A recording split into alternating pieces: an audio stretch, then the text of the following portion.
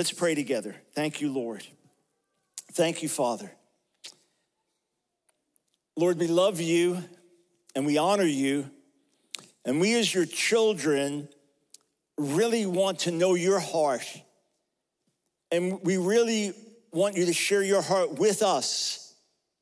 And we ask you, God, to take us deeper, not to treat us just like little babies, but as mature and growing children who can know the Father's heart. Take us deeper. Share your heart with us. I ask it in Jesus' name. Amen.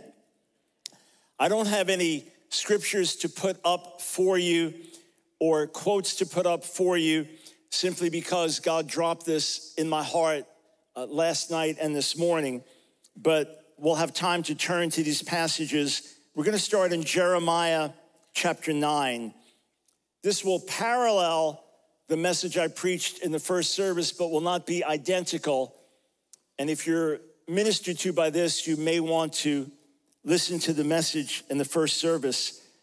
I really didn't know if I was going to get through the service or the message because my heart was so burdened.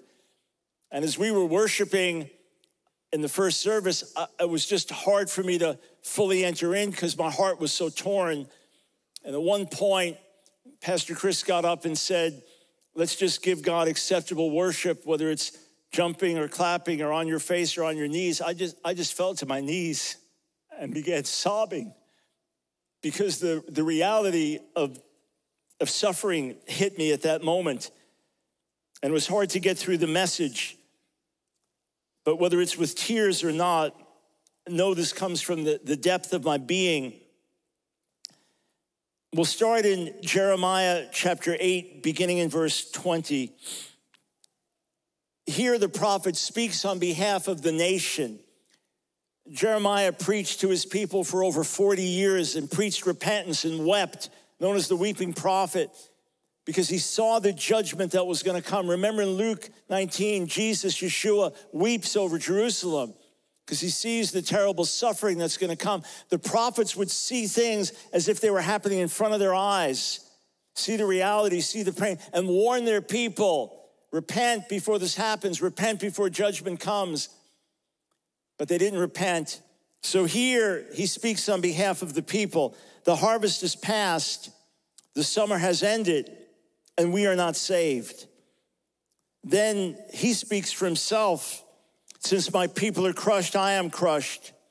I mourn and horror grips me. Is there no balm in Gilead? Is there no physician there? Why then is there no healing for the wound of my people? And then these words, which I'll quote to you in Hebrew, Mi yitain roshi mayim, ve'eni mikor dim'ah, ve'efkeh yomam v'lala et chala levat ami. Oh, that my head were waters, my eyes a fountain of tears. I'd bewail day and night the slain of my people. Oh, that I had in the desert a lodging place for travelers so that I might leave my people and go away from them, for they're all adulterers, a crowd of unfaithful people. The burden in his heart is so deep, he wished he had more tears. He wished he could have a greater way of expressing the grief.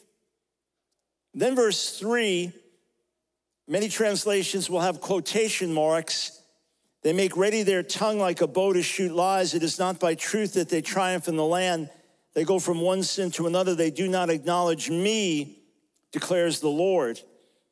But there are no quotation marks in the Hebrew. And when you're reading it, something's striking here.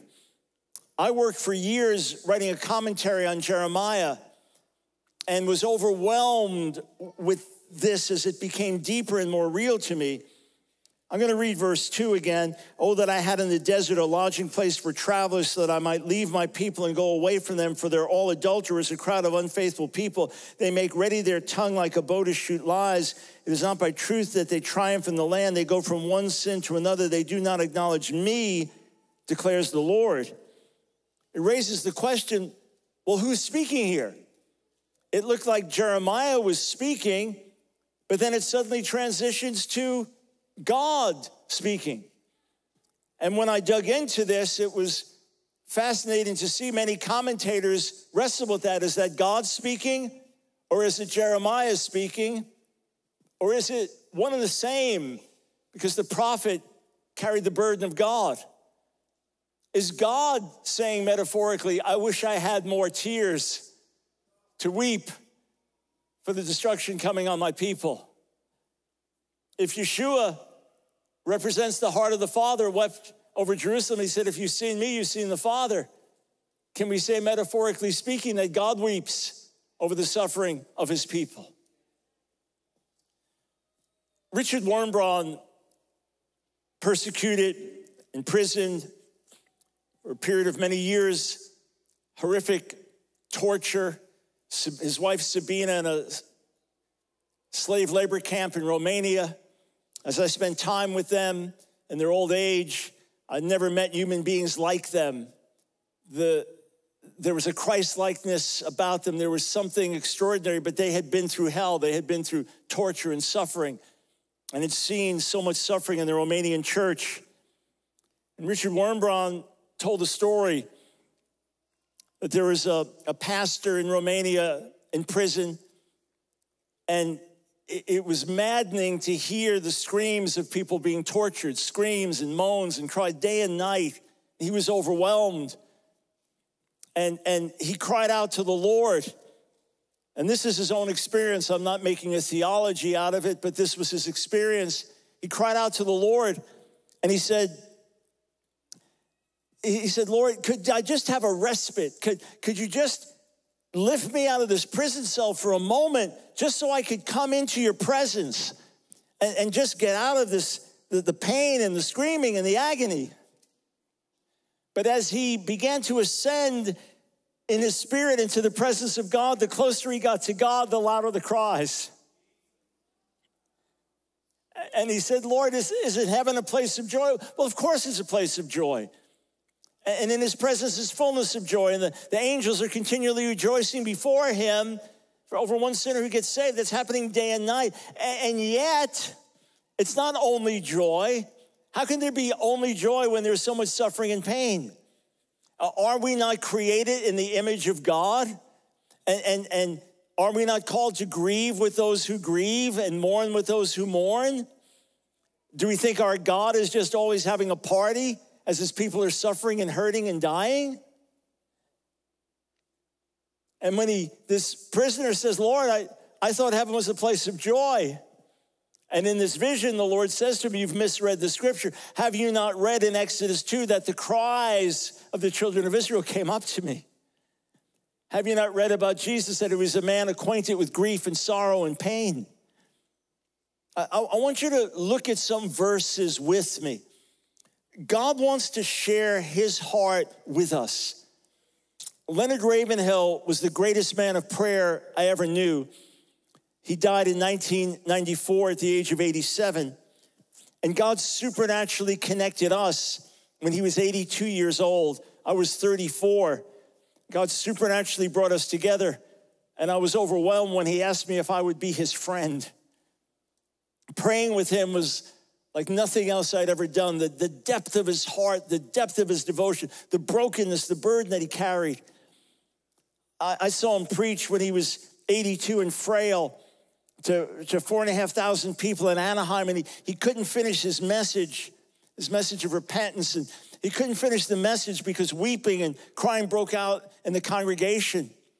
And there was a conference, all these people, they're leaders, believers, and he couldn't finish preaching. The whole place was like a battleground, everybody on their face, weeping, wailing through the whole building. He couldn't finish preaching, but it's because of the depth in his heart. You can't give what you don't have.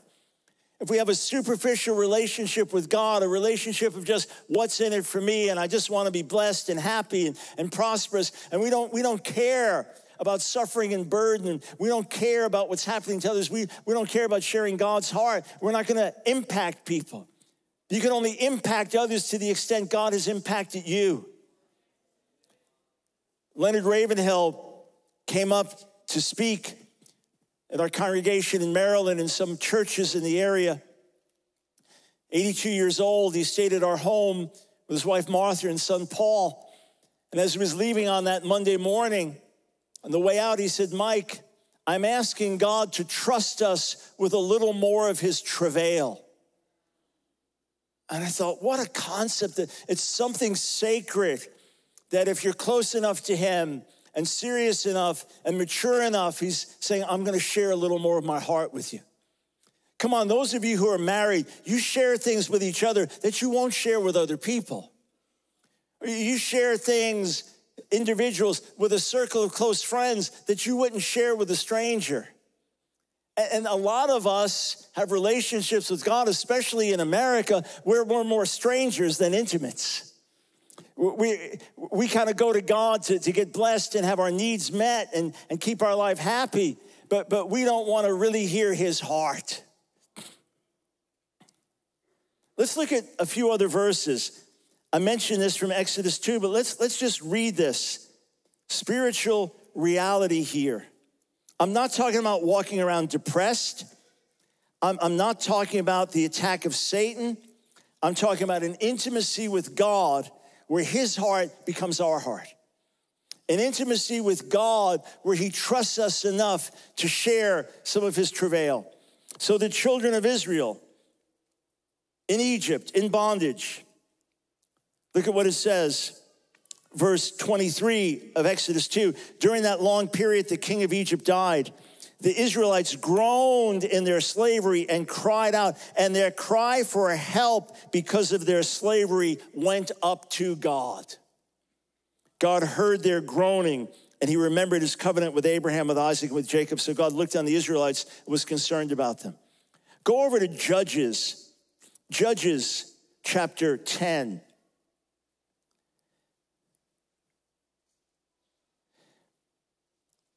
Another call for repentance after Israel falls into sin, after Israel's committing idolatry, and they're called to turn back. Verse 15, the Israelites said to the Lord, we have sinned. Do with us whatever you think best, but please rescue us now. Then they got rid of the foreign gods among them and served the Lord, and he could bear Israel's misery no longer. God's heart burdened and affected because of the suffering of his people. Go over to Isaiah chapter 22. The prophet sees a vision of judgment coming on Jerusalem. The prophet sees in front of his eyes what's going to unfold, and he's devastated.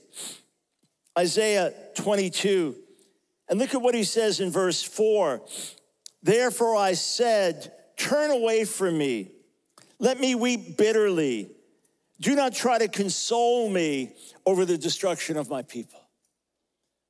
And John Calvin, commenting on that, said that what befalls the church, the sufferings that God's people go through, should affect us as if it happened to each of us individually. Some years ago, I noticed that my wife, Nancy, just didn't seem to be herself. And I asked her, I was on my way out the door one day going to my office. I asked her, hey, hon, is everything okay?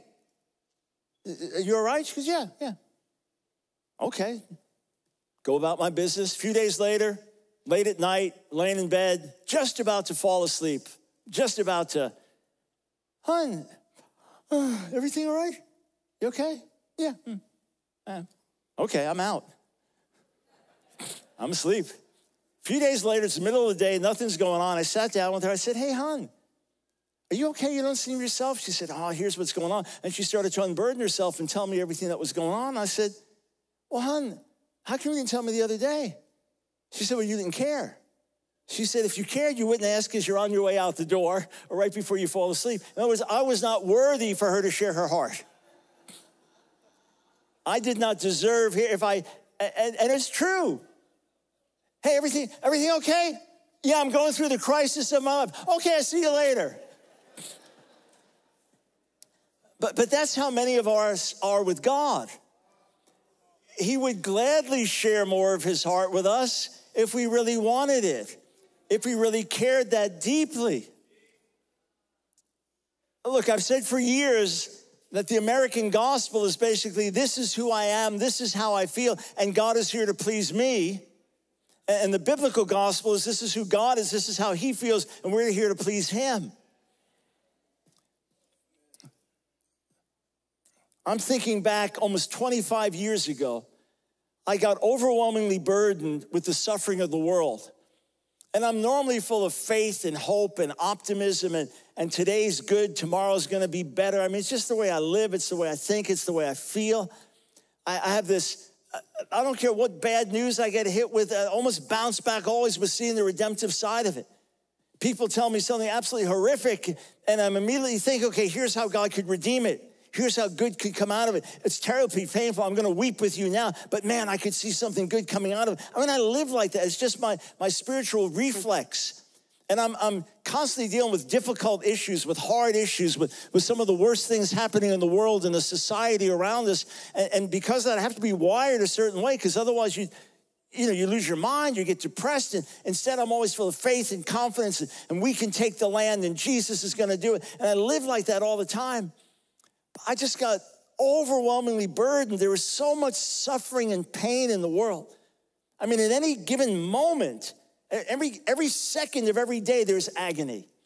Every second of every day, people are hurting, people are dying, children are starving, someone's being kidnapped, someone's being tortured, some terrible diagnosis, a sudden car wreck. I mean, every second of every day, something terrible is happening. That's the reality. And it's impossible for us to even grasp that. In fact, one of the challenges today is we're getting more news than human beings are capable of handling. That the constant bombardment of here's the latest episode, just watch it on your cell phone as it unfolds. Read this, here, it's this constant bombardment. It's more than we can take, more than we can handle. But I just became overwhelmed.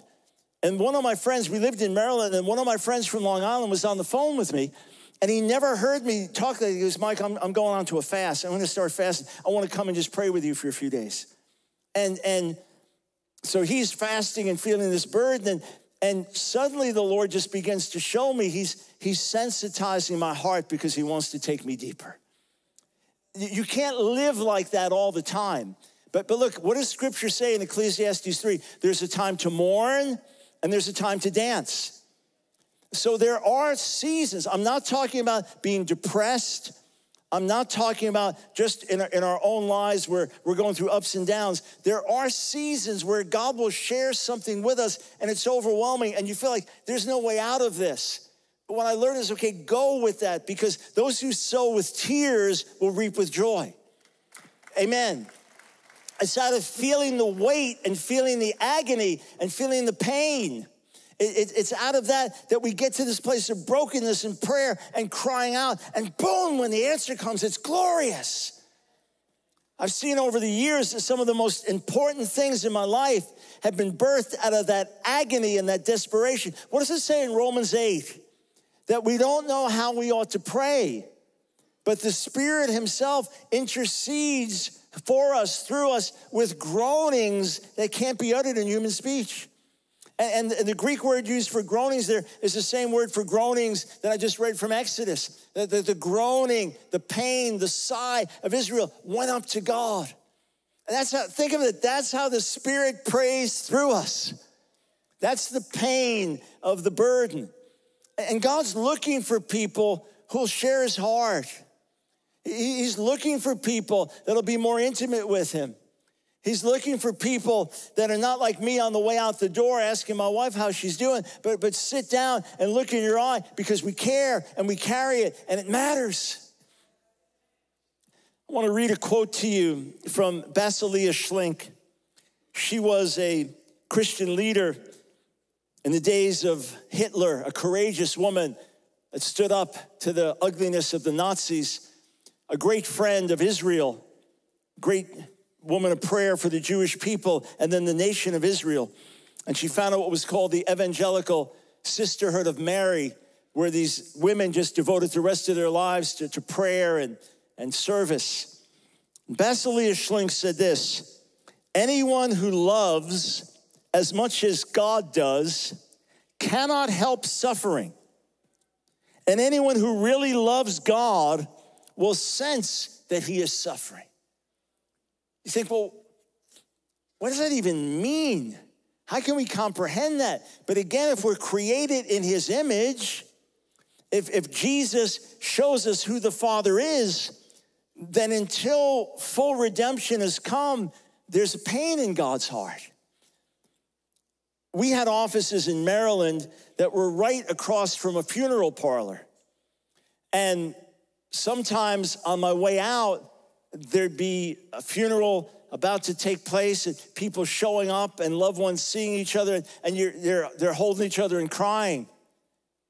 And I would pray a little prayer on the way out. I'd see it, Lord, comfort them, be with them in the midst of this, let light come out of the darkness. But that was it. I went on with my day. Well, because I didn't know anybody. I didn't know the people. But if it's someone you know, then it's a whole different story. When you hear it's a loved one of yours that was taken, then it's a whole different story. Well, how does God feel? If God himself is love, how does he feel? Bessel Schling quoted a Japanese Lutheran theologian named Kazuo Kitamori. He wrote a book called The Theology of the Pain of God after World War II. He said, the heart of the gospel was revealed to me as the pain of God. This revelation led me to the path which the prophet Jeremiah had trodden. And he quotes Jeremiah 31:20. I just want to read that to you. Jeremiah 31:20. Listen to what God says here. Is not Ephraim my dear son, the child in whom I delight? Though I often speak against him, I still remember him. Therefore my heart yearns for him. I have great compassion for him, declares the Lord. Even as I'm rebuking Israel and it said, that's my boy, that's my kid, my heart still yearns for him. Kitamori said this, Jeremiah was a man who saw the heart of God most deeply. He said, I was allowed to experience the depths of God's heart with Jeremiah. We dare to speak about this pain of God. We must pronounce the words pain of God as if we are allowed to speak them only once in our lifetime. Those who have beheld the pain of God cease to be loquacious, seek to be wordy, and open their mouths only by the passion to bear witness to it. There are passages in Jeremiah, like Jeremiah 9, where God says, call for the wailing women. In the ancient Middle East, you still even have the custom, but you would have mourners. You would have people who would be professional mourners. They would come and weep and wail at a funeral. And he says, call for the wailing women to come and let them weep and wail over us. And when you realize, it's God inviting them to come and wail over us. Who's the us? And some Jewish interpreter said the us is God and the people. Wail over us. We're experiencing this pain together. So yesterday, we wake up to shocking news. The darkest day in the history of modern Israel. An absolute shocking series of events. So it was Sukkot, which is tabernacles. And this is a joyous feast. And the last day of the feast is a special time of rejoicing. In Jewish tradition, it's known as Simchat Torah, the joy of the Torah. And this is when the Torah cycle is finished, reading the Torah through annually. In the synagogue, of course, Jews study much more than that, but this is done annually. And when the cycle is completed, it works out to finish at this time. So it's a special time of joy, celebration. And you can go to communities with lots of Orthodox Jews, and there's be hours of dancing in the streets, and it's the high point of celebration. It was also a Sabbath. 50 years ago, the first Sabbath of October was the Yom Kippur War. Israel caught off guard, just as America was caught off guard 9/11. These things happened tragically. Israel was caught off guard, and on the holiest day of the year, as they're in synagogues praying and fasting, they were attacked primarily by Egypt and others, and it was terrible bloodshed and a dark, dark time in Israel's history. Well, Israel just celebrated its 75th anniversary, and here this was the 50th anniversary of the Yom Kippur, almost to the day. And Israel was caught completely off guard by an invasion from Hamas, by land, by sea, by air, even in these paragliders coming in. and then thousands of bombs being dropped. And it's a massive failure of Israeli intelligence. It's a shocking failure because something like this would require months of coordination and planning, at least. And there's clear evidence. In fact, Hamas has said, yes, Iran is with us in this. There's speculation that as Israel gets closer to a peace agreement with Saudi Arabia, Iran is trying to sabotage everything. You say, why would Israel and Saudi Arabia have peace? Why would Saudi Arabia want it? Because the enemy of my enemy is my friend. And Iran is considered the arch enemy of Saudi Arabia and these other countries because the Saudi Arabians and most of the other Muslim countries are Sunni Muslims, and Iran is Shiite, and that division goes back to the earliest generations of Muslims. So the difference between Sunni and Shiite Muslims is deeper than the difference that Muslims have with Israel, many of them. So that's what's happening here. That could be some of what's going on. But I begin to get reports as they've invaded, just taken over small towns and kibbutzim, these collective farms and communities where people live. And you're hearing these horrible reports, and at first it's 40 dead and 100 wounded. You thought, what? No, how could this be? And then the reports start pouring in. They're just taking over communities and just slaughtering people in cold blood. Just walking into the home, killing the mother, the father, the kids, killing the grandparents in 3 generations. Boom, boom, just slaughtering them. One of our friends sends out a report from Israel and says they're friends of ours with terrorists in their home right now. They were hiding. They had to hide for 3 hours before the terrorists left. Somehow they weren't found. The reports start growing. Over 250 dead. Over 1,900 wounded. And hundreds, apparently, taken hostage. This has never happened. This has never happened. And you have to realize with these numbers that the Jewish population of Israel is almost 1/50th, more than 1/40th the size of America. In other words, this is much more devastating than 9/11. Picture 9/11. Picture the casualty numbers being substantially higher than the horrors that they were. It touched our family. My wife's brother, Douglas, was killed in the Twin Towers. Multiply those numbers, but then think of thousands of Americans taken hostage to Afghanistan. I mean, this is the horror of what's happened. But you see some of the videos. Here's a young Israeli woman they got her boyfriend with hands behind his back, carrying him away, and she's being taken away on a motorcycle, screaming, "Don't kill me." Now interviews with the father, weeping. The family wanted the pictures to get out to see what's happening. Another family said, "That's our daughter." There she's stripped naked, soldiers sitting on top of her. The people spit on her as they go drive through in Gaza.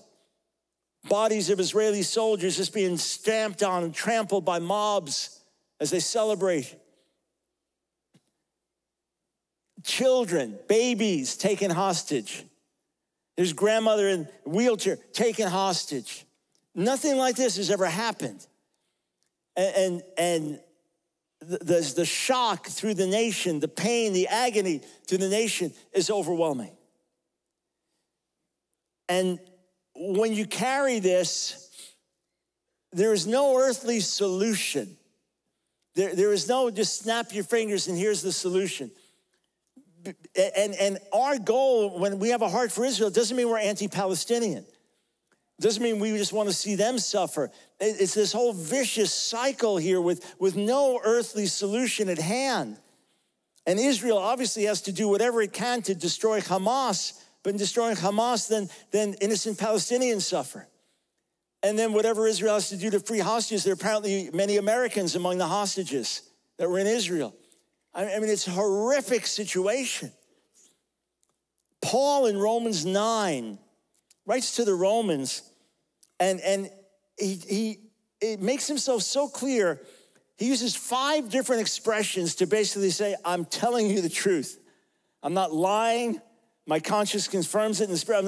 I'm telling you the truth. He could have just written. He's an apostle. He could have just written. But 5 different ways he says, I'm not exaggerating at all. Why? I have unceasing anguish. I have continual sorrow in my heart for my people. That's probably part of why he says in 2 Corinthians 6:10 that we are sorrowful yet always rejoicing. The Paul who wrote, rejoice always, said, I have unceasing anguish in my heart. It's like some of you can relate to this as parents. You got one of your children very sick in the hospital, but it's the birthday for another child. So you have the party and you have the fun and you're happy, but you're in pain. That's what Paul said, sorrowful yet always rejoicing, because he carried an unceasing anguish and pain because his people were cut off from the Messiah. And the reality is, God's promises to keep Israel, when he gave these clear promises that nothing could touch you, it was to a righteous nation. And Israel, although it's outstanding in many ways, is like every other nation. It's lost and it needs the Messiah. So there's not a guarantee of protection. It's not like we can just say, well, nothing could ever happen to Israel. Why? Why would we say that? So the trauma right now is unparalleled. The trauma across the entire nation. And you see all these cars of Israeli men up until a certain age, unless you're religious and have an exemption, you stay in the reserves. So every Israeli man will serve 3 years, every Israeli woman 2 years in the military. That's mandatory for everybody. But then men, I think up to 45, still serve in the reserves. So they're all, thousands, tens of thousands, drive to re-enlist and to go back out. And as they go into Gaza to try to destroy Hamas, the situation with the civilians, with the hostages makes it more difficult. Hamas and other terrorists for years have been infamous for, say, putting their headquarters right in the middle of a hospital. So how do you take them out without hurting others? We would get notes from when Israel was doing an operation in a difficult area. We would get prayer requests from our friends in Israel. Hey, our son's about to go in, and pray because they have to follow all these guidelines to try to protect civilians, which puts them in danger. So the whole thing is just massively complex and difficult. And the only answer is God help. God help. People are sending out prayer lists that are very helpful and good points to pray, but I look at it and say, God help. I don't know any other answer, but God help. So let me come back to the heart of God. Let me come back to the pain of God, to the burden of God, with him wanting to share his heart with us more deeply. And listen, it's wonderful to be pro-Israel and pray for Israel and celebrate, but what about carrying the pain? What about being real friends? What about saying, we understand ultimately that Israel's under attack because Satan wants to wipe the Jewish people out. Let me say it again. Jewish people need Jesus, Yeshua, like everybody else. And God cares for everybody in the Middle East. My heart is not to see everything go well for Israel and see Palestinians suffer. That's not my heart. It's not either or, right? Our heart is we're pro-God. Therefore, we want the best for everyone in the region. But the reason that Israel comes under such attack is because Satan wants to wipe the Jewish people out. That's the reality. And it's very clear to me, you stand with God, you stand against the devil. Therefore, you stand against these attempts. You stand against the spirit. And trust me, there are plenty of those who share enough hatred for Israel that they are rejoicing seeing these pictures of suffering. Just when I've tweeted some things out, just saying, listen, whatever your position is, whatever your position on the Israeli-Palestinian conflict, if you rejoice over the slaughter, the butchering of elderly people, of women, of babies and children, your heart is evil. I've had to block them one after another because of the Jew hatred and because of the lies. There's a lot of junk out there. There's a lot of ugliness out there. In the mid-'80s, I was getting ready to preach at my home congregation, and I had just ministered on a Saturday night. There was a church meeting I was asked to speak at. Didn't really know that much about them, but God gave me a very specific word for them, specific scripture and message. And they said, wow, that verse is the verse God gave us. That message was exactly what God was saying to us. So I was really hearing the Lord clearly. I went back home. It was late at night on a Saturday night, and I started praying. And I got overwhelmingly burdened. Little church of about 100 people. I was kind of the right-hand man to the pastor, like the prophetic leader with him. He was the senior pastor. I had some concerns. I felt there were some issues in his life that he was a little loose with. I had some concerns, but anyway, I get overwhelmingly burdened in prayer. Overwhelmingly burdened. Something terrible is going on here.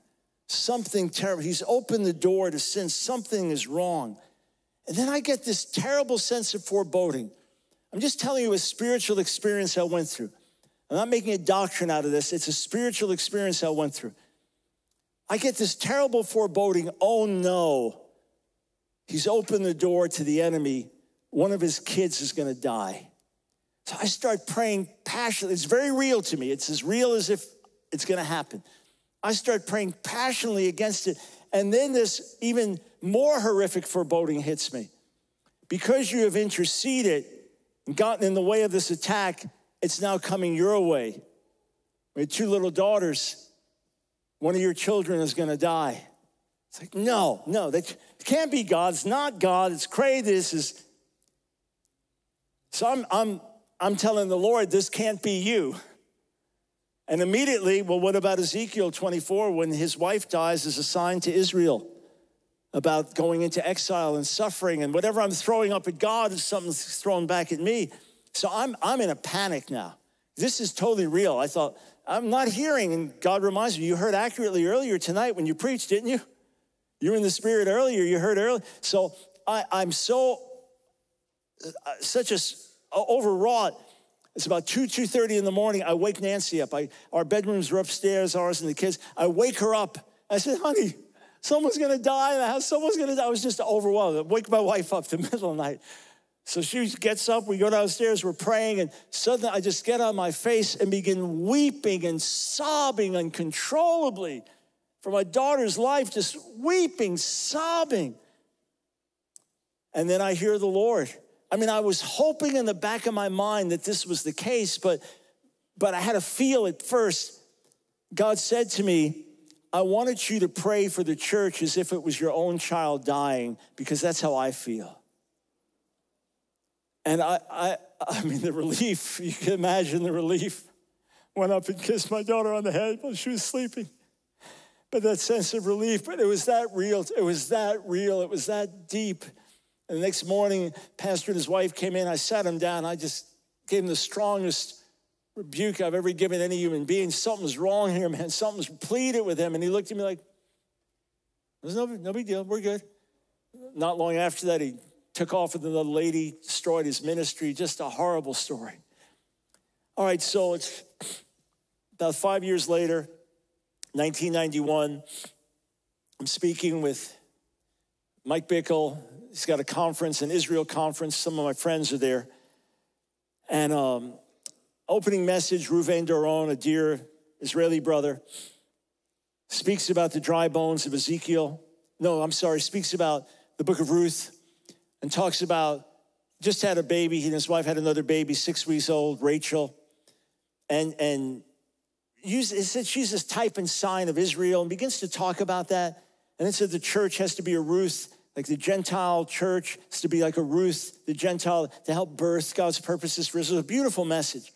But I remember he mentioned especially about his daughter. And then he brought another message, and then I was going to speak the next day. And here he spoke about the dry bones of Ezekiel. And towards the end of the message, he said something that struck me as very odd. He said his daughter Rachel was born during the Gulf War, found out subsequently that he knew it was going to be a girl, but he thought if it was a boy, he would have named her Israel. He said, because she's a type and sign of Israel. She represents Israel. And he said she was born during the Gulf War. There was a storm in Iowa where they were. And he said she carries the pain and the wounds of Israel. And when she gets older, she's going to need to get inner healing. And I thought, that's I don't know where I stand theologically on that. I just thought that's odd. I just listened. Well, I go back to the house where I'm staying, actually with David Ravenhill, Leonard Ravenhill's son. Staying in his home. And I've preached without notes for decades. I've taught whole years of classes without decades. Just a lot of stuff is in my head. When God gives me an idea, everything falls into place. But I feel stirred, get up and write notes down. So I start writing these notes down for the message, a baptism of tears for Israel. Start writing it down. And I had read the words of a Scottish Presbyterian. They were having a conference and talking about Israel's salvation. And they said, what's the great pressing need? And in Jewish ministry, they said, more tears, more tears. So my message was the need of a baptism of tears for Israel. And the Lord lays on my heart, share the story about your daughter. And I protested. I said, Lord, I can't do that. There are 1,000 people. I don't know them. They're strangers to me. I know very few people. This is too intimate. And he said, share the story about your daughter and tell the people they must pray for Israel as if it's their own child dying, because that's how God feels. So I said, yes, Lord, then fell asleep. On the way to the meeting, David Ravenhill and I barely talked. He realized I was just kind of caught up and focused, so we didn't talk much. We get there, and something just seemed funny in the atmosphere. Something didn't seem right. Mike Bickle sits down next to me. He said, Mike, I can't stay. He said, something really wild happened, and I have to go. And I said, what? He said, well, Reuven and Mary Lou woke up this morning, their baby's dead. I said, what? The baby girl's dead? He said, yeah. When I was with Mike and his wife a few years ago, they were saying, yeah, we remember we were in the room next to them when we heard the screaming. Just no known cause, just gone. And he said, I don't know when you want to make the announcement. I said, I know exactly when to make the announcement. And I finished the message. I spoke it with brokenness and pain, calling for a baptism of tears for Israel and for God to deepen us as believers and take us past our superficiality. And then I told the story, how God wanted me to pray for the church as if it was his own child dying, because that's how God feels. And here we've been hearing about little Rachel as a type and sign of Israel. And I said, I've got a terrible announcement to make to you. And I share it with everyone. You just picture the devastation, the shock. I said, and God wants us to pray for Israel as if it's his own child dying, because that's how he feels. I said, so please, let's pray for Reuven and Mary Lou. And let's pray for Israel. And the place just dissolved in wailing and screaming, as you can imagine. Right now, Israel's in the greatest crisis it's been in its modern history. And in a horrifically hellish situation, and who knows what's happening with hostages and what could come out of it. Israel needs our prayers right now. And God would really like to share some of his heart with each of us. So I'd like you to stand to your feet with me. I'm going to pray, and then Pastor Chris will come up. Let me remind you, again, those who sow with tears will reap with joy. There was actually greater joy in the worship in the second service than in the first, and I believe it's because we were praying with a burden in the first. I don't walk around depressed, hopeless, but there are times when we have to just weep. And it doesn't mean work something up, but as God burdens you, please pray these coming days. However he burdens you to pray, whatever aspect. If you don't know how to pray, just say, God, help. Pray in the Spirit. Israel needs your prayers right now. Israel needs the Lord. I mean, this be a time when Jew and Muslim, Palestinian, Israeli, others in the region, everyone turns to God because there is no other hope. Abba, Father, share your heart with us. Take us deeper, I pray. Give us your heart for the lost sheep of the house of Israel. Give us your heart for all the people in that region. And we're asking you, Abba, Father, help. Stretch out your hand and do what only you can do. In Jesus' name, amen. Thank you.